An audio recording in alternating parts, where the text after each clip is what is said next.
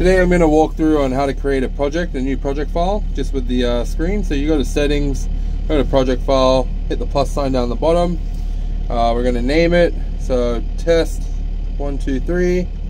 We're going to pick our coordinate system. So first we scroll down to Australia because we're in Australia.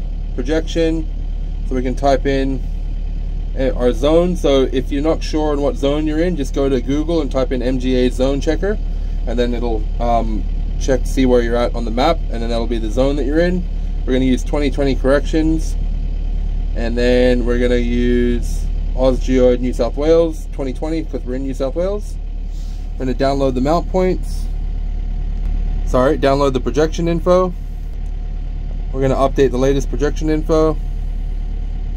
Hit tick. Do we want to switch project? Yes. Okay, so now we've got our new project. But we've got no surfaces or anything in here, so there's two ways we can do that. While we're in here, we can go to here. We can go flat plane. We can take a measurement from the middle of the bucket, name it, and then away you go. Now we've got a new surface on our design. Hit tick, tick, and now we've just floated this machine to site and we've got a flat pad ready to work off.